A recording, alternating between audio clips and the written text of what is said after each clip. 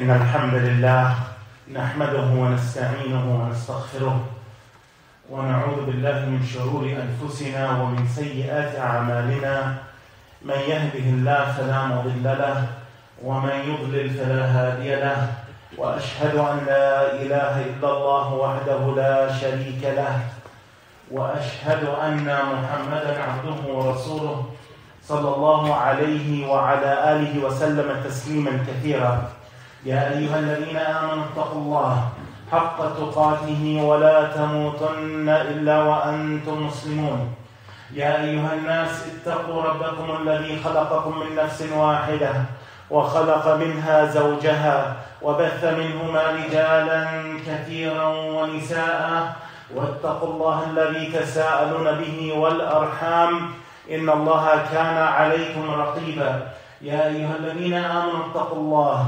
وقولوا قولا سديدا يصلح لكم أعمالكم ويغفر لكم ذنوبكم ومن يطع الله ورسوله فقد فاز فوزا عظيما أما بعد فإن أصدق الحديث كتاب الله Indeed, the most truthful of speech is the book of Allah. وَخَيْرُ الْهَدِي هَدِي مُحَمَّدٍ صَلَّى اللَّهُ عَلَيْهِ وَسَلَّمَ.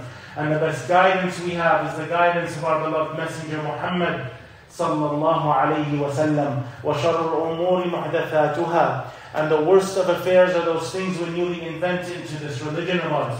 وَكُلُّ مُحْدَثَةٍ بِدْعَةٍ. And everything we newly invent into this religion of ours is an innovation. وَكُلُّ بِدْعَةٍ ضَلَالَةٍ. And every innovation is misguidance and it leads astray. وَكُلُّ ضَلَالَةٍ فِي النَّارِ. Every going astray, every misguidance is in the hellfire. ثُمَّ أَمَّا بَعْدٍ. My dear brothers and sisters in Islam, again, we are in the month of Sha'ban and we are coming upon the blessed month of Ramadan. And if Allah blesses us to see it, then this would truly be a great favor, a great blessing from Allah subhanahu wa ta'ala. But as we mentioned previously, that the Sahaba used to, for 5 months, prepare for the next coming Ramadan, and here we are weeks away, if we live to see it.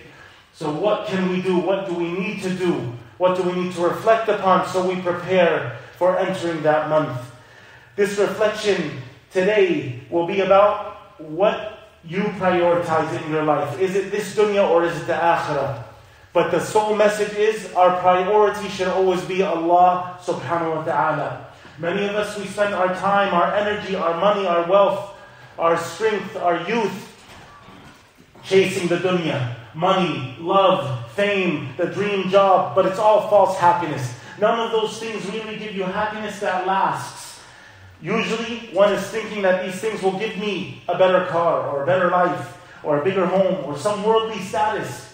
But many times they're led to realize that it doesn't provide you that. You cannot buy that happiness. Allah has to place that happiness in your heart.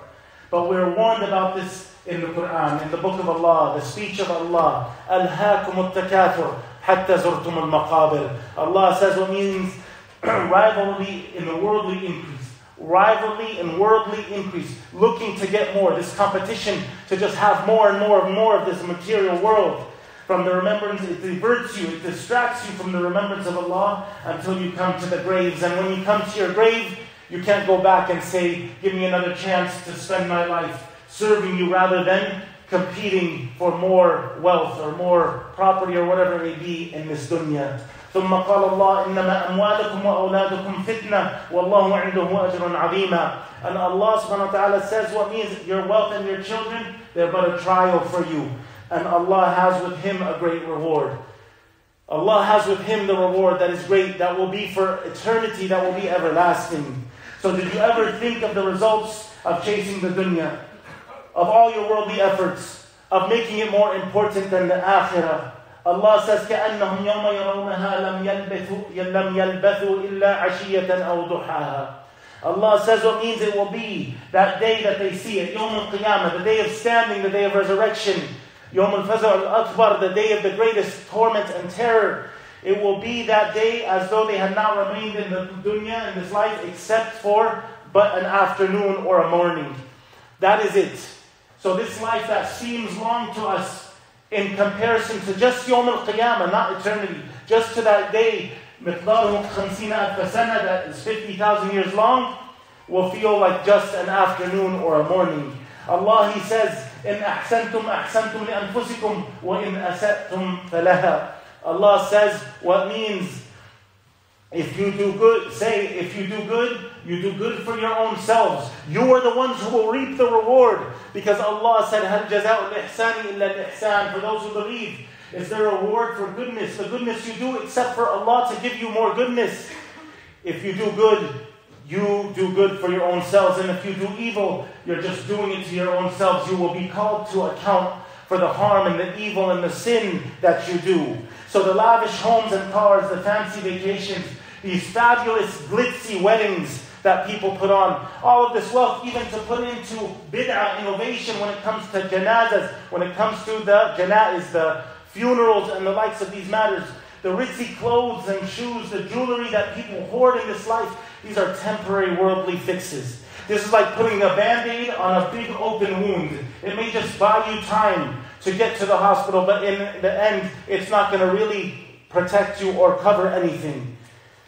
These things that we strive after, they don't get buried with you. We see our beloved ones buried on a daily basis. We see it across the globe, wrapped in white sheets, and nothing else.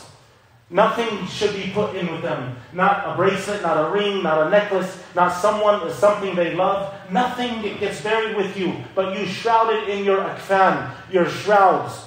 So nothing of that will go with you. But dedicating your time and your effort into something that lasts for eternity makes more sense. Even a little kid realizes and understands that eternity is more than 1 minute. They realize that a lot is more than a little. And we are chasing this short life and at the expense of the akhirah, which is for eternity. And Abdullah ibn Umar radiyallahu anhuma قال رسول الله صلى الله عليه وسلم كن في الدنيا كأنك غريب أو عابر السبيل.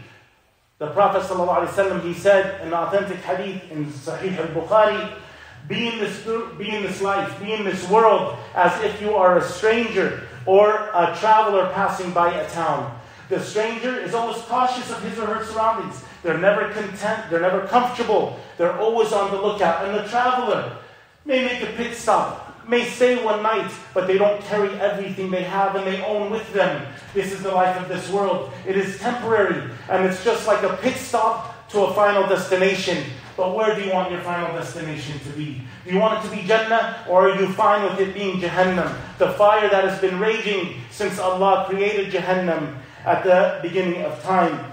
So my brothers and sisters in Islam, know that Ibn Umar, then he added to this, إِذَا أَمْسَيْتَ فَلَا تَنْتَظِرِ الصَّبَاحِ وَإِذَا أَصْبَحْتَ فَلَا تَنْتَظِرِ الْمَسَاءِ وَخُذْ مِنْ صِحَّتَكَ لِمَرَضِكَ وَمِنْ حَيَاتِكَ لِمَوْتِكَ. Rawah al-Bukhari. This is also the authenticated portion of the narration. Ibn Umar radiallahu anhu, he said, therefore, in the evening, do not expect to live until the morning. And if you're in the morning alive, do not expect to live until the evening. And take advantage of your health before sickness comes to you. While you're healthy, serve your Lord and serve your Creator. Worship in the best of ways before sickness comes and it grounds you to the point where you cannot even maybe function or speak or do any action. And take advantage of your life before death comes to you, because there's no returning to say, I can do more. So live in this world with humility. مَنْ تَوَاضَعَ لِلَّهِ رَفَعَهُ. Whoever humbles himself in this dunya, in this life, for the sake of Allah, Allah will raise him up in statuses and degrees. My dear brothers and sisters in Islam, therefore, as you're preparing to, prepare for the akhirah, because it will come to all of us whether we like it or not. Consider building yourself a home in Jannah. Consider doing stuff that will get you your sins forgiven.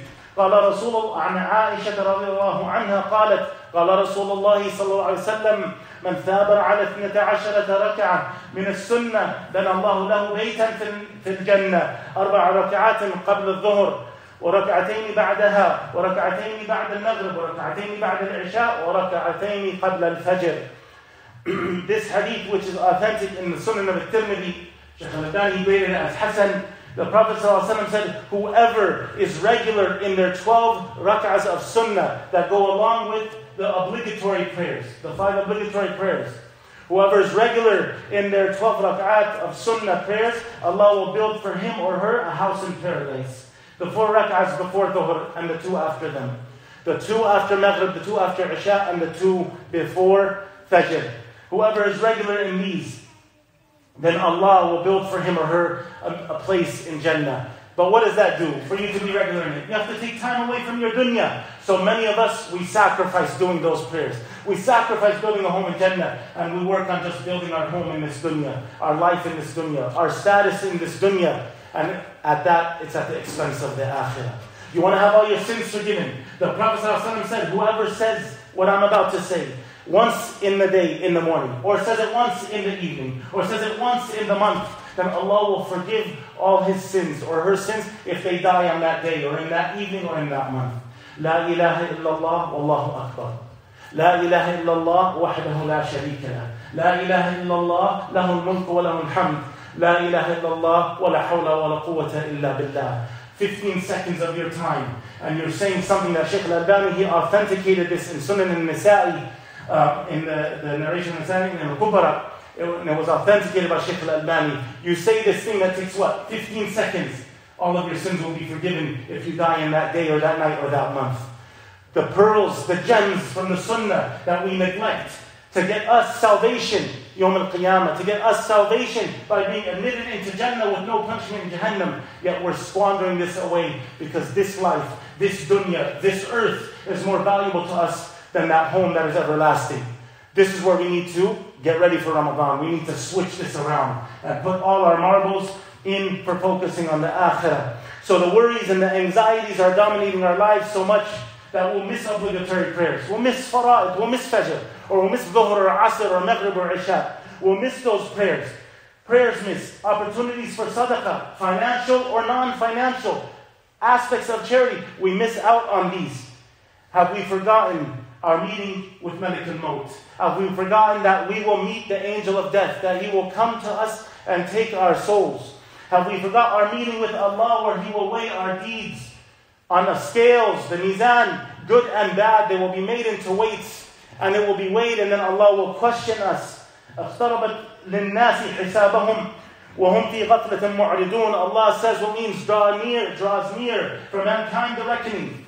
The Prophet ﷺ, in his lifetime, he said, بُعِثْتُ أَنَا وَالسَّاعَةَ هَكَذَا, and he held his 2 fingers by each other. He said, sallallahu alayhi wa sallam, I've been sent in relation to the closeness of the proximity of the hour, the last day, like this. And this was in his time, how many thousands of years ago?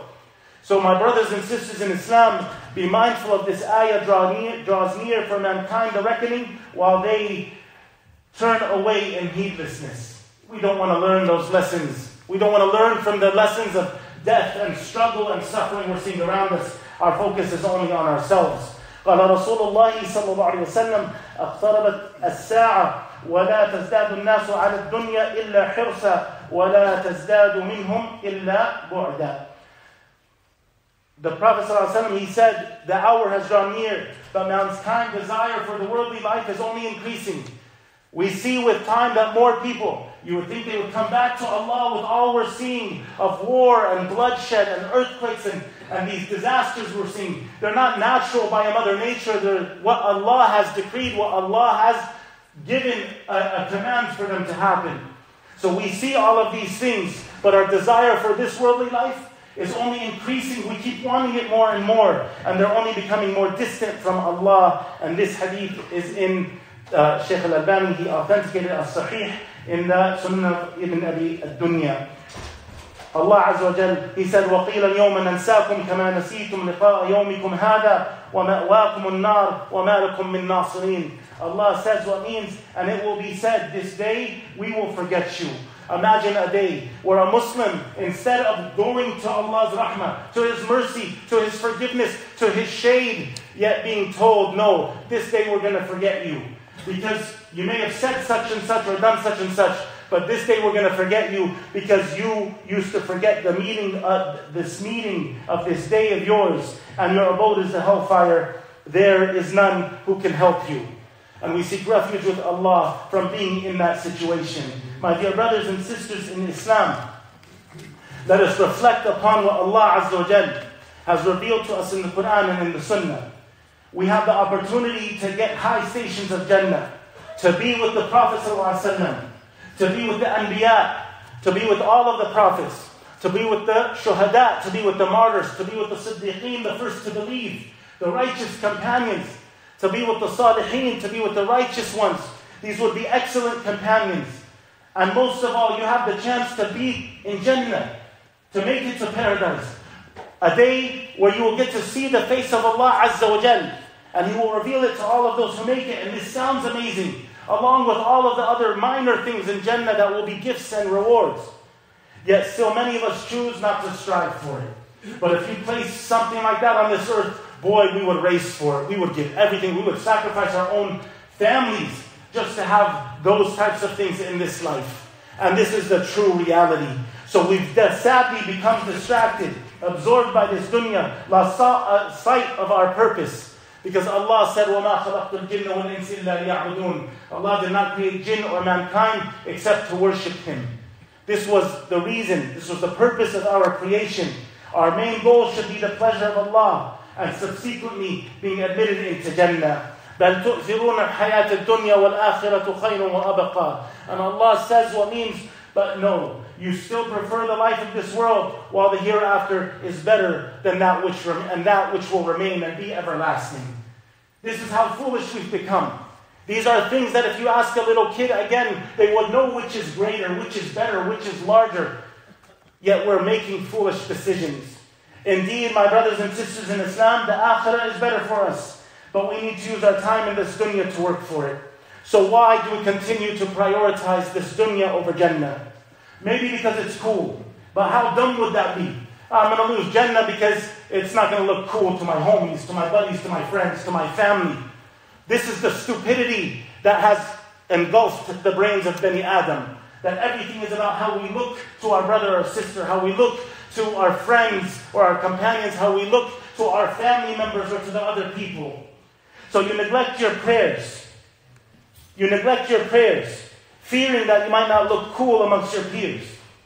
You neglect your prayers, fearing that your friends may think that that's not cool. Like, why are you wasting your time? Some neglect their prayers in that way. Some neglect coming to the masjid to pray because they don't want their family members, their Muslim family members, to label them as you're being extreme, or you're too religious, or you're fanatical. Why? Because the person comes and he prays in the masjid. وَالْعِيَاذُ بِاللَّهِ. These are realities that we are facing. You choose not to live according to what the Quran says, according to the sunnah of the best of mankind, who cried, Beka, Allahumma ummati, ummati, oh Allah, my ummah, wanting us to be saved from what this world is calling us to, what shaitan has beautified of us, of pleasure, when it's really just distraction so that we follow his destructive path. This is the reality. You choose to not wear the hijab or the jilbab for the sisters because it's out of fashion. And nowadays, in some societies, they're wearing it just because it's in fashion. You spend hours listening to music, staring at magazines filled with haram pictures. Now this social media tidal wave that reeks of shaitan. It's all shaitan. All of it is shaitan. Yeah, you may say, oh, but I listen to Quran on it, or I may get a hadith on it. That's all fine and dandy. But what we're seeing now, the engulfment, the addiction of that phone being in your hand. You can't eat if it's not in your hand. You can't go to the bathroom if it's not in your hand. You can't pray if it's not in your pocket. This is the foolishness that we fell upon. So maybe we're too busy. Maybe our reason for preferring this life over the akhirah is we're too busy or we have no time.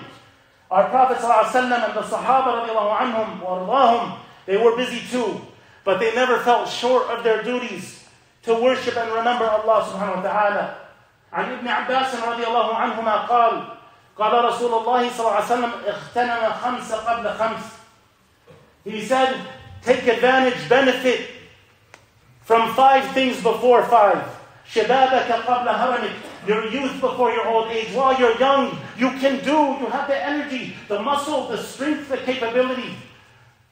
Value that time, take advantage of it, serve Allah, worship Allah.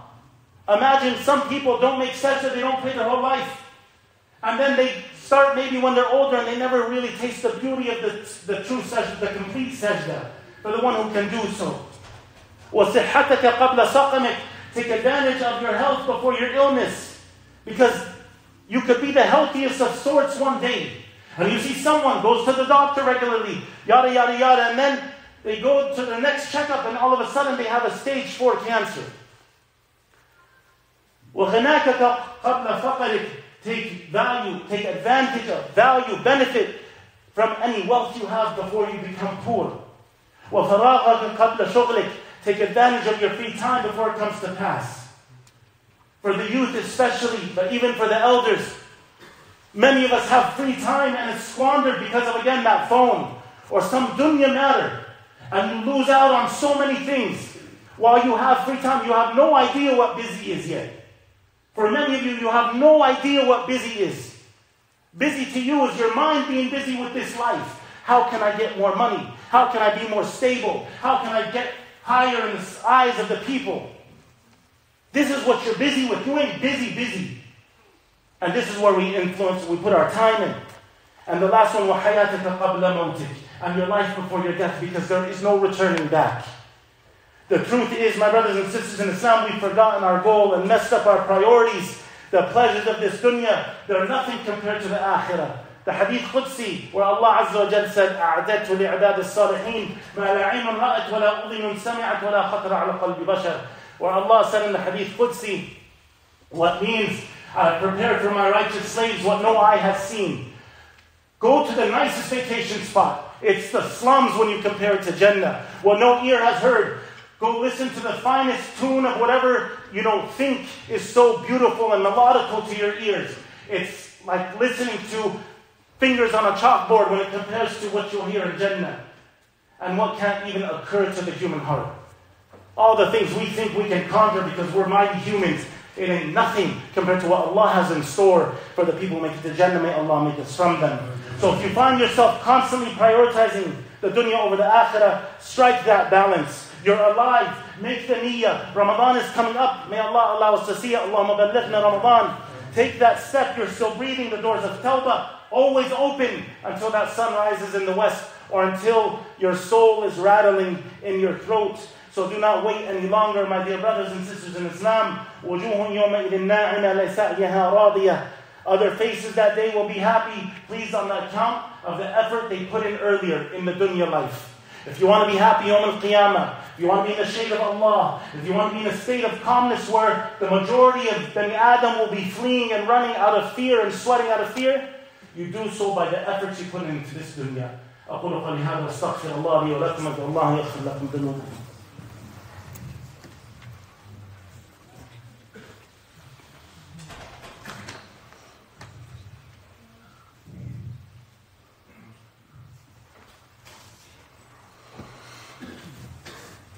إن الحمد لله نحمده ونستعينه ونستغفره ونستهديه ونصلي ونسلم على نبينا محمد وعلى آله وصحبه وسلم تسليما كثيرا وبعد. My dear brothers and sisters in Islam, Ramadan is approaching, but what have we done to prepare for it?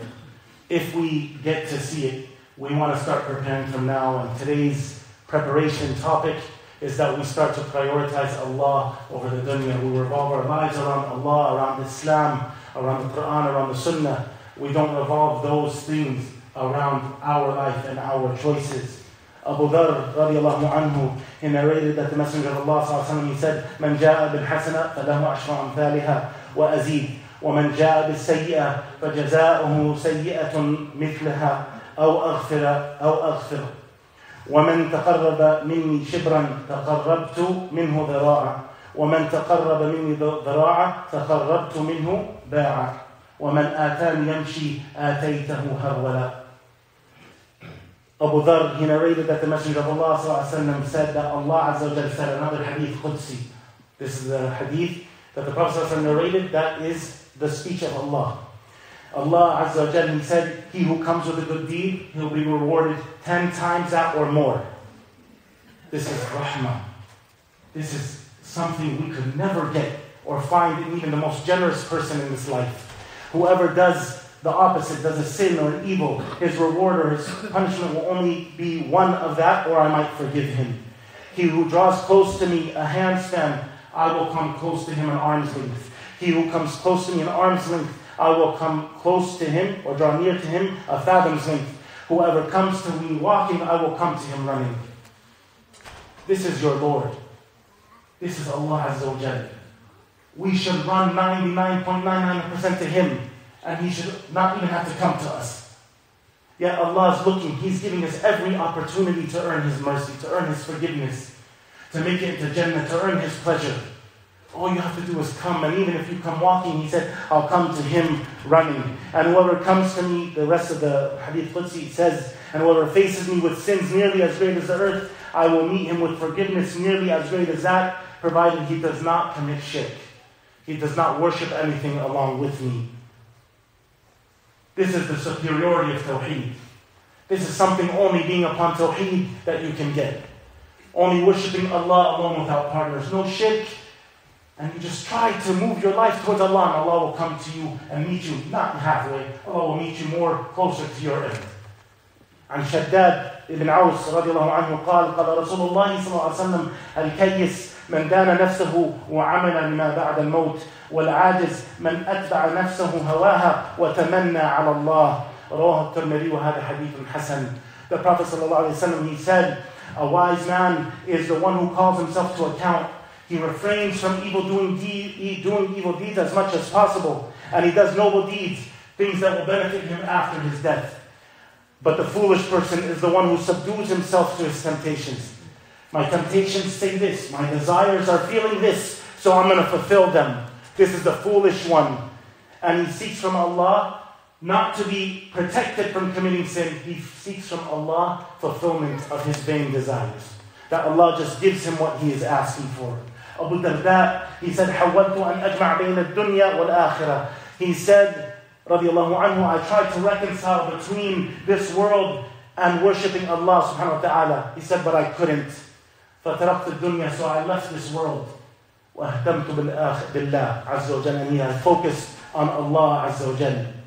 Ibn Mas'ud radiallahu anhu, he narrated that the Messenger of Allah sallallahu alayhi wa sallam said, لا تزول قدم ابن آدم يوم القيامة من عند ربه حتى يسأل عن خمس عن عمره فيما أفناه وعن شبابه فيما أبلاه وماله من أين اكتسبه وفيما أنفقه وماذا عمل فيما علم. This hadith, which is sahih لغيره in the Sunnah al-Tirmidhi, the Prophet ﷺ, he said, the feet of the son of Adam will not move on the day of resurrection till he or she is asked about 5 things. So these things, if we're going to be asked about them, Yawm al-Qiyamah, shouldn't you ask yourself about them now? So what are these? About your life and what you did with it. How did you spend your life? In halal or haram, pursuing halal or haram, pursuing the akhirah or the dunya. You'll be asked about your life and how you spent it. You'll be asked about your youth and how you spent it, or how you wore your body out in it. What did you do when you were young, when you were able, when you were capable, when you were healthy? When your body didn't hurt with every move of your leg or every movement of your arm. What did you do in your youth in those times? Youth is not teenagers. Youth is 20s, 30s, maybe even 40s nowadays. What did you do in the time? With your wealth, how did you earn your wealth? How did you spend it? Allah will ask you about those things. So be mindful of how you earn your wealth. Be mindful of where you spend it and how you spend it. And you'll be asked about what you did with the knowledge you had, with the knowledge you got, with the knowledge you received. Was it in one ear and out the other? Was it, I don't agree with this, I'm going to have to change some things in my life I don't want to change? Or was it, Allah said, Allah's Messenger said, that's what I'm going to do. You'll be asked about these things. So maybe we're not ready to go to that next level to be da'i, to be a caller to the deen of Allah. But you can still help show the truth about Islam and Muslims. So the question is, will you be held accountable for it? Because Allah knows that you're capable. Will you be held accountable for not acting upon something? Because you're going to say you didn't have the knowledge, but you were capable of seeking the knowledge. You were capable of driving to the masjid for a halaqah, coming to Jum'ah on time so you can benefit, buying Islamic, authentic literature, books, so you can study your deen and know your deen. Allah has given us the capability, the money, the youth, and the energy, but we just keep spending it on the dunya. Don't learn the hard way. So ask yourselves, my brothers and sisters in Islam, when you say yes or no to participate in something, to do something for the sake of Allah, ask yourself, if there was money, would I go? If there was food, would I go? If I could win a prize, would I go? If it was for school or to get a good grade, would I go? Would I do it? If it was for a vacation or to earn something or to go somewhere for enjoyment and entertainment, would you do it? We would do anything for our banks to show our higher balance. We'll do anything for our countries. Ain't no country in Islam. But we would do everything to defend our flag or our country. But when it comes to Islam, we're quiet. We hide ourselves and we brush it under the carpet. We come out, pride for our countries, we come out in droves. Yet the lines of the masajid get one line, maybe start of a second one, when it should have 3 or 4 or 5 on a daily basis. So what will you do for Islam, for Allah, for the sunnah of the best of mankind to be one that survives? I leave you with this, my brothers and sisters in Islam. Abu Ubaidah, he came with the wealth from Bahrain. And the Ansar, they heard that he was coming. So they were excited and happy because he was coming with something that they were looking to get a share of, to get a part of. So they came and they attended the Fajr prayer with the Prophet ﷺ. And when the Prophet ﷺ was done, he went away. So they intercepted him. They got him and they got hold of him. And he smiled to them. And he said, I think you've heard that Abu Ubaidah has brought some wealth from Bahrain. So they said, yes, O Messenger of Allah ﷺ. So the Prophet ﷺ, he said, أبشروا وأملوا ما يسركم فوالله ما الفقر أخشى عليكم ولكني أخشى عليكم أن تبسط الدنيا عليكم كما بسط على من كان قبلكم فتنافسوها كما تنافسوها فتهلككم كما أهلكتهم. The Prophet ﷺ, he said in this hadith, which is sahih in the Sunnah of Ibn Majah, he told them, okay, you're happy now because there's some money, you're looking for your pie, you're looking for your share of that wealth. The Prophet ﷺ, he said, be of good cheer. Hope for getting from Allah what will make you happy. This is the way we're going to be. Okay, you're going to seek goodness. Allah give us good in this life and in the next life and save us from the torment of the fire. But he said, by Allah, I do not fear poverty for you. Rather, I fear that you will enjoy ease. I fear that you will enjoy ease, that you will enjoy the wealth, you will enjoy what Allah blesses you with, and plenty, like those who came before you, and that you will compete with one another as they did, and that you will be destroyed as they were. Listen to that message. This, of all the narrations, should help us focus on the akhirah over this dunya. The Prophet ﷺ didn't fear for us poverty. He feared that we would be blessed with some wealth, with some plenty, with some ease, and we would take advantage of it. And in that time, would we think, Allah, no, we'll just compete with one another to get more and more, to outdo our brother, to look better than our brother, to have more or higher than our brother or our sister, whoever it may be. Until we get to that point where it destroys us like the nations before us who were destroyed because of the same mentality. May Allah make us of those who prioritize the akhirah over the dunya, and make us of those who implement that sincerely in our hearts, so that we, inshallah, if blessed with the coming of Ramadan, being able to see it, we're already on that path to prioritizing Allah, Islam, the Quran, the Sunnah, over anything else from this dunya. اللهم اغفر للمسلمين والمسلمات والمؤمنين والمؤمنات الأحياء منهم والأموات إنك أنت السميع القريب مجيب الدعوات يا مقلب القلوب ثبت قلوبنا على دينك يا مقلب القلوب ثبت قلوبنا على دينك يا مقلب القلوب ثبت قلوبنا على دينك سبحان ربك رب العزة عما يصفون وسلام على المرسلين والحمد لله رب العالمين وصلى الله على نبينا محمد وعلى آله وصحبه أجمعين.